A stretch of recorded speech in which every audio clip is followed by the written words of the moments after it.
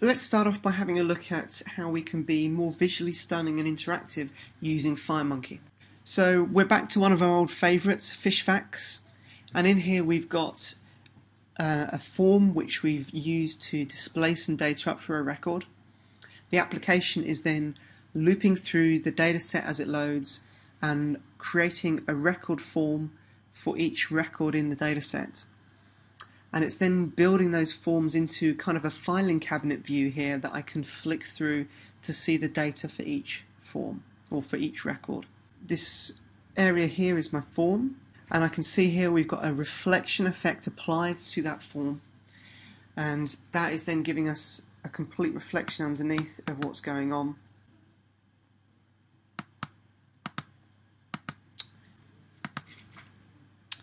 So as we move around, we can see here we have different reflections for each form.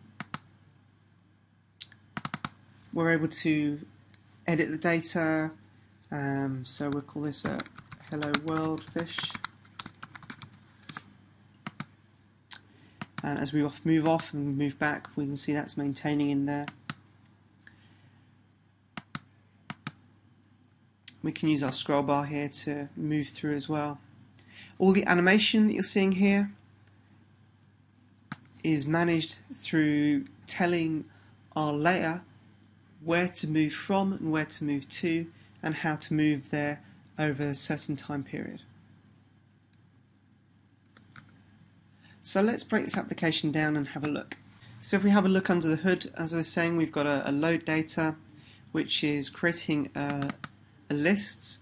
Our list is just a helper unit that we've written here to maintain our list of records. Each of those records is still linked back to the data set. We've got our parent data set here, but we're literally creating from each record as we loop through, we're creating a form, and that form at the time it's created is picking up the current record and showing that record through. So if we have a look at our 3D layer in here, we can see our 3D layer list is literally just a list with a list of 3D layers in there. Now a 3D layer is, here we're using a custom extended layer 3D, we're just extending it slightly, and that's just to be able to manage a destruction for managing some form ownership. In here we have our layer, our extended layer, and this has on here some scaling, so we're able to set the scaling of it to be 1:1, and then as we move it back and forth, we're using the manager to change the size of the scaling so we can actually make the form smaller and bigger, and that maintains the aspect ratios. This is our controls demo. Says we have a full set of UI controls. Everything from an edit to a list box. We've got panels, speed buttons, we've got a new call out panel which has got this nice little pointer on the side of it. We've also got the ability to add controls inside controls. So here we've got an image and a label embedded into a button, and each of these controls has got a hit test turned off. Hit test is a new property which allows you to say if you want to capture the mouse, click on it, or if you want it to go through to the parent control. We've also got number boxes and a whole load of other controls. Something that we can do with the controls, because FireMonkey is drawing absolutely everything, we're able to do things that we never would be able to do before, like rotate controls, change the opacity of controls, and also we can take our entire form here and we can pop it into 3D space and spin it off and back.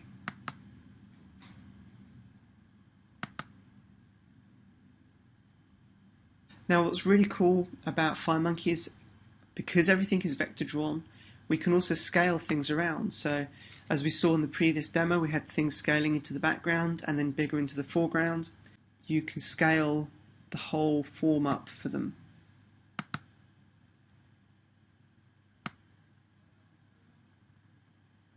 But as you can see, this is fully scaled and everything, because it's vector drawn, maintains the sharp round edges all the way through.